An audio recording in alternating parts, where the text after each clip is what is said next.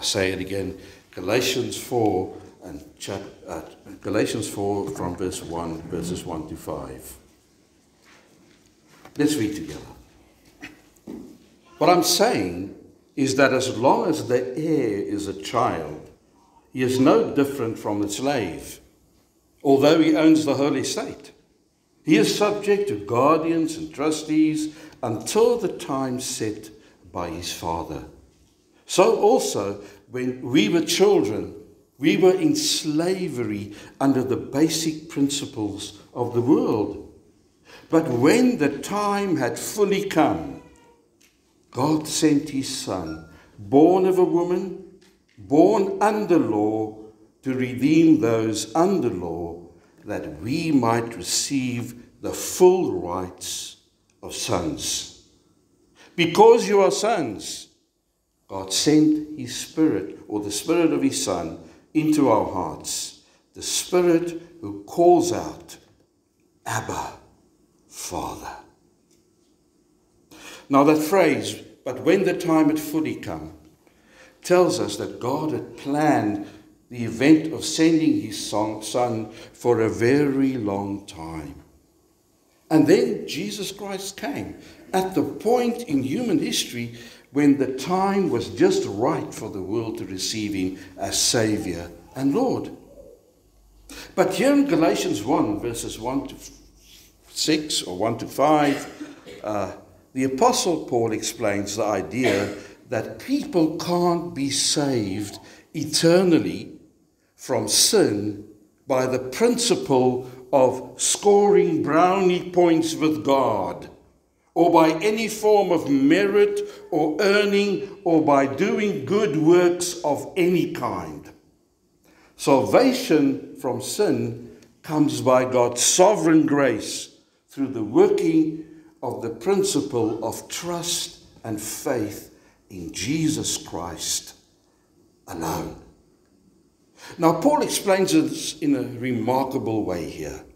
He uses the analogy of a child becoming an adult. He compares the privileges of a child to the privileges of a servant, or a slave, really, here in the text. And with the figures of a child and a servant representing life under the law, life before salvation, and the figure of an adult son representing the new life in Jesus Christ, life after someone is saved, you see. And this includes both Jews and Gentiles. Now, why does he do this? Because God's purpose with the law, and we're thinking here really of the moral law, but also the other commandments, the 10 commandments mostly, was to prepare both Jew and Gentile for the glorious privilege of becoming eternal sons and daughters of God through faith in his Son, the Lord Jesus Christ. Now, how does that work? Well, I thought about this, and I asked Rachel last night, but Rachel, my daughter, welcome also, Rachel. I asked her a question, and I'm asking you the same question. What happens when you eat salty food? Especially Christmas time, you sit in front of the TV, you sit somewhere and you're stuffing your face with chips and other salty things, peanuts and so on. And it's nice and tasty, but what happens to you? What is the result of that? You get thirsty. You get very thirsty indeed. And obviously, movie houses and movie syndicates understood this principle very early in the movie industry history, because they started serving up popcorn in movie theaters. Salty popcorn, people loved it, people eat when they watch movies, but the result was that they needed something more, so that they would spend more money, not just on popcorn, but on drinks and all kinds of other things in those movie theaters. But this is the principle. When you eat salt, you get thirsty. In the same way, the law of God was and still is like a very salty food that makes us thirsty for the thirst-quenching living water of salvation in the Lord Jesus Christ. I mean, if you look at the Ten Commandments and you look at them seriously, just go and read them, Exodus chapter 21 day, and apply them to your own life, you'll soon start realizing that you fall short at every point, and that you are guilty before God, who gave those commandments, and they are really an expression of his holy character, and that you need somebody to save you from your guilt. Well, in the same way, what we find here is that the law prepared people for the living water of salvation in the Lord Jesus Christ. Now, this is what verses 1 to 3 tells us. Look there. It's a preparation for sonship in God's family. Preparation to become part of God's family. Look at what he says. What I'm saying is this, that as long as the heir is a child, he is no different from a slave, although he owns the whole estate. He is subject to guardians and trustees until the time set by his father. So also, when we were children, we were in slavery under the basic principles of the world. Now, in the ancient world, it wasn't quite like today, especially when it came to children and young people and so on. There was a greater distinction between childhood and adulthood. It was a lot more definite than in most of our cultures today. And although ancient customs varied in this regard, there was usually a prescribed age when a child, especially a boy, would officially come of age and take on the privileges and responsibilities of adulthood. You could think of the Jewish culture. A Jewish boy's bar mitzvah. That's what they called it. They still call it that today. When the boy is 12 years old, the father hands over the responsibility for his son to God, and the son commits himself to God to serve him from that day on. In the Greek culture, we had the same thing, just a bit older, about 18 years of age.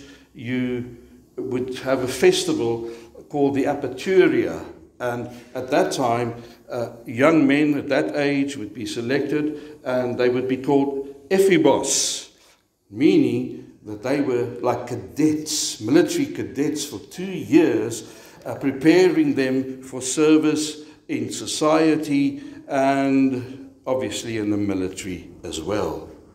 18 years of age, and then they would be regarded as adults. Roman culture had a similar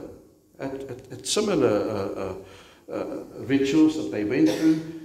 Boys had to give up their toys at a certain age. Girls had to give up their dolls at a certain age. Those toys were burnt as an offering to the god Apollos, signifying childhood was over and adulthood was upon them. Now, thankfully, we don't have those things today anymore. Hey, boys and girls, your toys, horrible to think that your toys will be taken away from you. But that was the way people did at that time.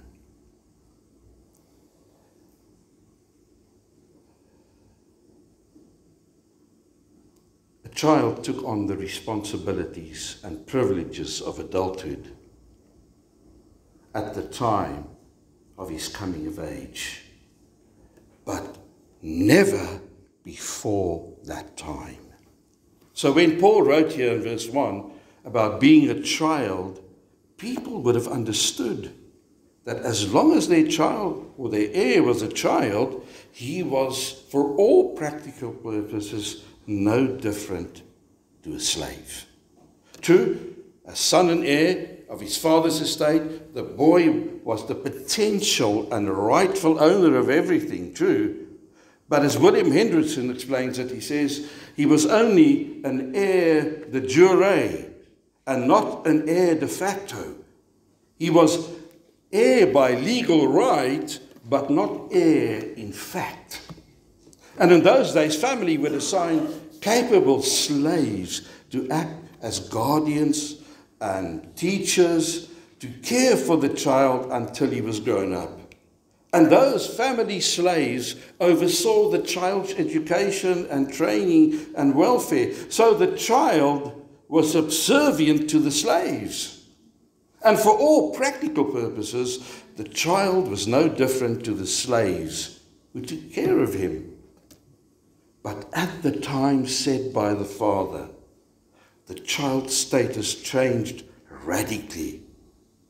He was no longer simply an heir de jure, but he became an heir de facto.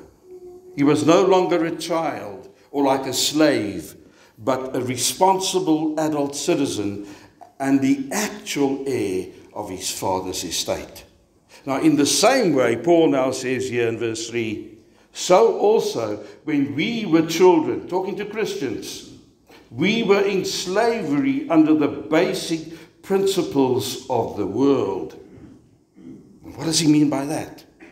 Simply that for an unbeliever, there is always the potential of salvation. But unless the person spiritually comes of age through saving trust in Jesus Christ, every unbeliever stays a slave, imprisoned under the basic principles of the world. And by the basic principles or rudimentary principles or the elemental things, we mean the ABCs of human religion. Like the Jewish religion during the New Testament times was controlled by a system of rabbinic traditions that stifled the revealed truth of the Old Testament. And in the Gentile world of that day, human philosophy and pagan religions were closely interrelated. And both Jewish traditions and pagan religions centered in man-made systems of works. They were filled with rules and regulations and rituals, and people thought that by obeying them or by going through them, that would make them right before the gods or with God. But the problem is that this is and was religious slavery. And worse, all this effort was useless and for nothing. It could not please God even in the slightest. Why not? Because without saving faith and trust in Jesus Christ, it is impossible to please God. Whatever we do, no matter how impressive it may be, it is never good enough for us fallen creatures to earn salvation from the thrice holy, perfect, omnipotent, omniscient God who created all things. We all fall short of the glory of God. The only way we can be saved is through a God-given faith and trust in Jesus Christ, our sin-bearer and our Savior.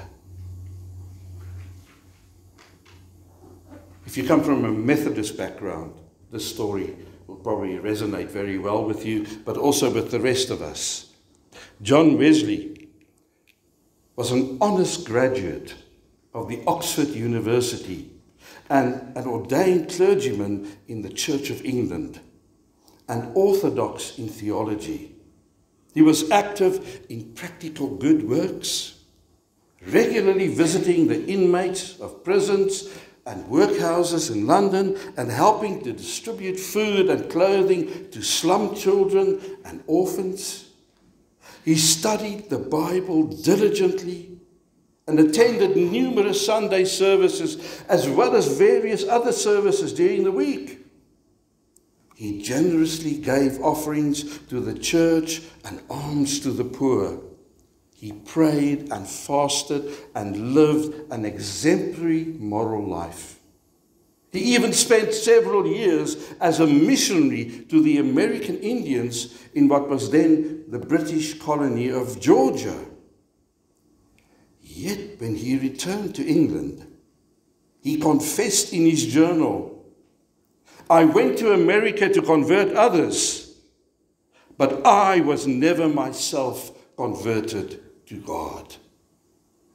And later, reflecting on his pre-conversion condition, he said, "I had even then the faith of a servant and not that of a son." And Wesley was commendable. I mean, the stuff he did was amazing. But it was useless in terms of earning salvation with God. Wesley tirelessly did everything he could to live a life acceptable to God. Yet he knew something vital was missing. And it was not until he went very unwillingly to a society meeting in Aldersgate Street in London one evening that he discovered true Christianity. He said, "I felt my heart strangely warmed," he wrote. "I felt I did trust in Christ, Christ alone for salvation, and an assurance was given me that he had taken away my sins, even mine, and saved me from the law of sin and death." From then on, things were no longer basic and elemental for Wesley. He had come of age and entered the heavenlies. That's the difference here, you see. Verses 4 and 5. That is the preparation for sonship. The source of our sonship. The source. Where do our sonship come from? How do we become children of God? Watch the word of God. "But when the time had fully come, God sent his Son, born of a woman, born under law, to redeem those under law, that we might receive the full rights of sons." The source of divine sonship is the true Son, Jesus Christ. Hey, and just like a human father in ancient times set the time for his son's coming of age, so that God the Father set the time to send his eternal Son to earth as our Redeemer. And it was in the fullness of time that Jesus came, meaning exactly how and when the Father had planned it. And when God sent his Son, he provided us, I tell you, with a guarantee that all true believers would become joint heirs with his Son of eternal life. Yes, people who are still under the law are no better off than slaves. But those who trust in Christ receive full and complete adoption as sons. Think about this for a moment. When Jesus was born, everything was ready for the coming of Messiah. The time was right. Religiously, you remember the Jewish people during the Babylonian captivity finally forsook their idolatry that they so often fell into in the Old Testament times. And despite their many other sins and failures, including the national rejection of their own Messiah, the Jews never returned to idolatry after that, introducing monotheism into the world. Also, during the exile in Babylon, the Jews developed synagogues. They used as places of worship and as schools and as courts. And in addition to that, at last they had the completed Old Testament compiled by Ezra in their hands after they returned from Babylon. So you can see that all this helped to proclaim the good news of the gospel to the people of Israel and further afield. Because when the Apostle Paul went around in the ancient world, where did he go to first? He went to the synagogue and started preaching the gospel there, you see. Yes. Secondly, the time was right culturally. At the time, there was one language most people understood and spoke. And what language was that? Hebrew? Latin? What other languages were there? The language was Greek. That made it so much easier for the gospel to be preached in the Roman Empire. Alexander the Great had thoroughly established Greek culture and language throughout the known world, and this continued long after Rome succeeded Greece as the world leader. Thirdly, the time was right politically. Rome had instituted the Pax Romana, the Roman peace. That provided economic and political stability in the world, and the apostles and other early preachers could travel freely throughout the empire, and they could do so on the magnificent system of roads built by the Romans. So all these factors helped to spread the gospel. God's timing was perfect here, you see. In fact, he prepared the world. And when God's time of favor came, he sent his eternally unique Son to be born of a woman, to be born under law, to redeem those under law, that he might receive, or that they might receive, the full rights of sons. Anybody falling asleep? I see a few smiles. Is it a bit warm? Are you hot? I'm getting hot under the collar here, but, well, that's to be expected. Remember who the Son is. Who is this baby that we're singing about? I've been singing about this morning. Well, he is fully and eternally God and co-equal with the Father and the Spirit eternally. Yet he came and willingly submitted himself to the Father by taking a lowly human nature upon himself. And he did it just like an obedient son would to his earthly father. Astounding to think that Jesus did that so that we may be saved. Hey? In the beginning was the Word, and the Word was with God, and the Word was God. He was with God in the beginning. Through him all things were made. Without him nothing was made that has been made. In him was life, and that life was the light of men. The light shines in the darkness, but the darkness has not understood it. Then the Word, Jesus Christ, the eternal Son, became flesh, a human being, and made his dwelling among us. He put up his tabernacle among us. He tabernacled among us. He put his tent up in our midst. And we have seen his glory, the glory of the one and only who came from the Father, full of grace and truth. He was fully and completely human as well. He was born of a woman just like all other people. Yet he was fully God. A miracle. We can't explain that with our little pea brains. Magnificent. And if that had not been so, he would not have been the Savior of the world. He had to be fully God for his sacrifice to have the necessary worth to atone for the sin of sinful people. And he had to be fully human to be able to represent us humans before the Father and to take the penalty of our sin upon himself on our behalf.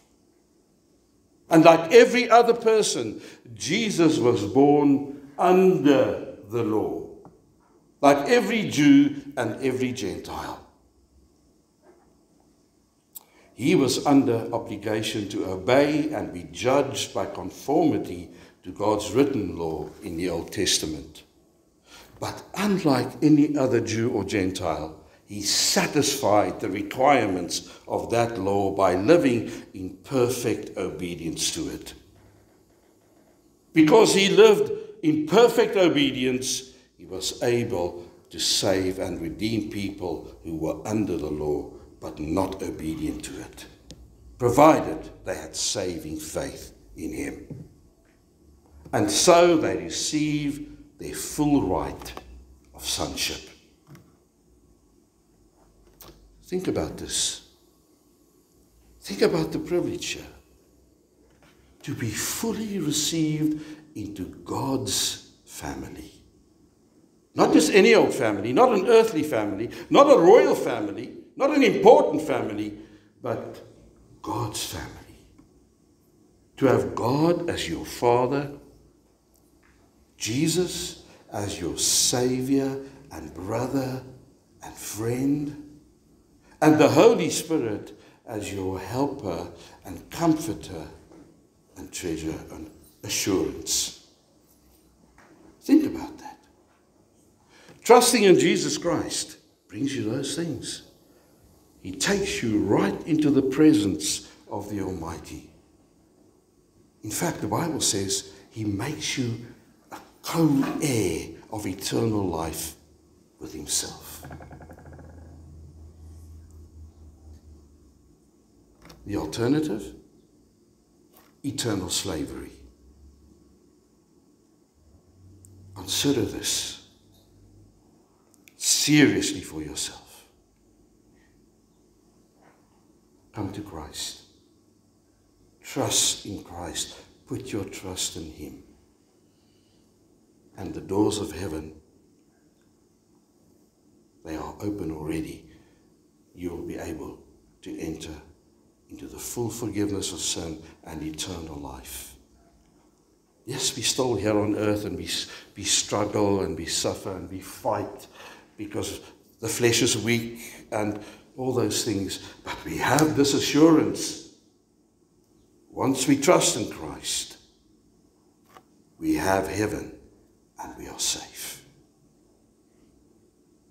But now for the cherry on top of the Christmas cake. Hey, you like cake? Who likes cake? Prince likes cake. Oh yes, there's someone. Yes, we like cake. Now for the cherry on top of the Christmas cake. And the star right on top of the Christmas tree. You know that star we put on? Sometimes we put an angel on, but a star right on top of the Christmas tree. Here it comes. Verse 6. The confirmation of our sonship. The assurance. Look there. Because you are sons, that is if you trust in Christ, God sent the Spirit of his Son into our hearts. The Spirit who calls out, Abba, Father. God confirms that we are his adopted children through the wonderful gift of the Holy Spirit, the Spirit of his Son. And we don't know only mentally, through the Bible obviously, but mentally that we belong to the Lord. We have a deep assurance that we are his through the indwelling Spirit in our hearts. What is impossible for people to do, God does by sending his Holy Spirit to dwell in our hearts as believers. Oh, what a privilege. When we experience difficult circumstances, or when we fail and we don't obey the Lord, it's so easy for Christians to become fearful or to have doubts about who we really belong to. Isn't that so? We question ourselves. We sometimes forget about our exalted position as the Lord's children. And we run after the world, and we want the blessings from the world because we think, the world, yes. There, if I achieve something, that is something amazing. But the most amazing thing is that we become God's children through faith in Christ. And we are highly favored in the Lord Jesus Christ, and we are so forever. We sometimes forget about our exalted position as the Lord's children. One of the ministries of the Holy Spirit is to enable us to cry out to Him with full confidence, Abba, Father. Dear Father in heaven, dear Heavenly Daddy. Daddy. Paul wrote like this in Romans 8, those who are led by the Spirit of God are the sons of God. For you did not receive a spirit that makes you a slave again to fear, but you received the spirit of sonship. And by Him we cry, Abba, Dad, Father. And the Spirit Himself testifies with our spirit that we are God's children. Now, if we are children, then we are heirs. Heirs of God and co-heirs with Christ. Go and read it for yourself. Romans 8, verses 14 to 17. The Holy Spirit brings us into an intimate, personal relationship with our Heavenly Father.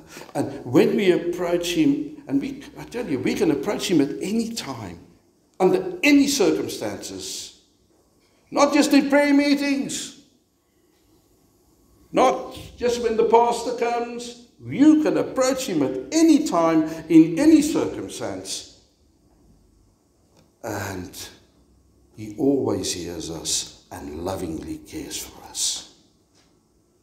If you have this intimate communion with your Heavenly Father, it is a beautiful, magnificent assurance that you belong to the Lord and that nothing will ever separate you from His love.